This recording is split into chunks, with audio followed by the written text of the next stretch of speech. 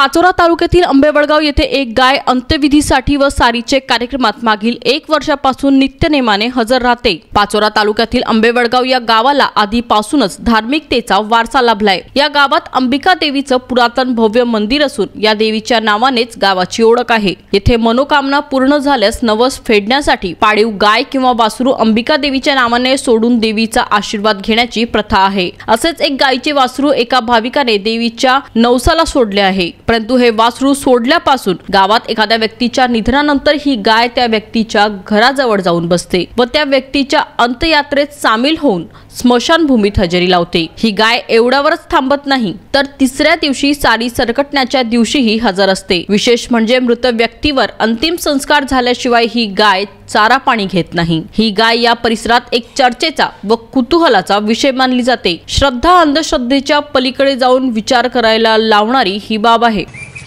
आमच्या गावाची प्रथा अशी आहे की अंबिका मातेचं आमच्या गावामध्ये मंदिर आहे, आराध्य दैवत अंबिका माता, आणि अंबिका मातेसाठी सोडलेली ही गाय आमच्या गावामध्ये अशी प्रथा आहे की अंतिम यात्रेसाठी सुद्धा येते। आणि आज सुधाकर धना शेळके अंबिके मातेचे पंच आणि नावाजलेले पहिलवान त्यांनी सोडलेली गाय किंवा ही गावाने सोडलेली गाय यांच्या अंत्ययात्रेसाठी सुद्धा आली। आणि आज सारीचा कार्यक्रम आहे, सारीच्या कार्यक्रमात सुद्धा साठी आज गाय आलेली आहे, कारण की हिंदू धर्माचं गाय हे अत्यंत पूजनीय स्थान आहे आणि 33 कोटी देव तिच्यामध्ये सामावलेले आहे। तर आमच्या गावाचा हा जिव्हाळा अंबिकी मातेची गाय या ठिकाणी सारीला सुद्धा आलेली आहे।